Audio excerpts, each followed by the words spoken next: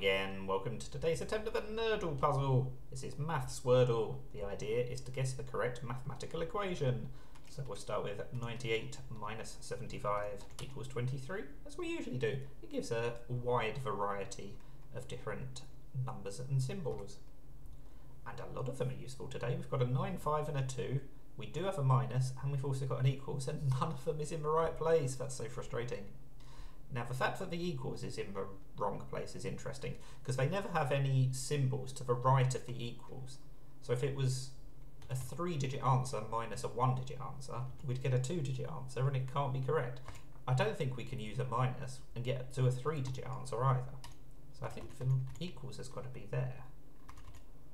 So if it's a 1-digit answer, it could be 100 and something minus 90 something. Although it can't be 102 minus 95 because we can't use the 7. How else would we be able to fit the 5 and the 2 in? I'm not sure we would be able to. So I suspect, I suspect that means that this part is wrong, because it could easily be something like 5 times 9 minus 42. Except the trouble is that equals 3 and we can't use a 3. So we need to jig things around a bit more.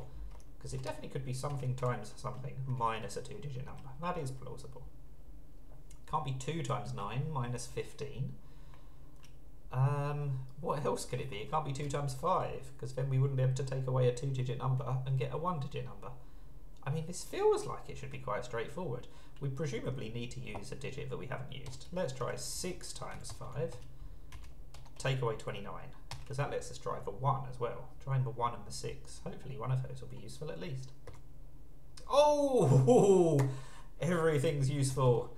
It's 5 times 6 instead of 6 times 5. Of course it is.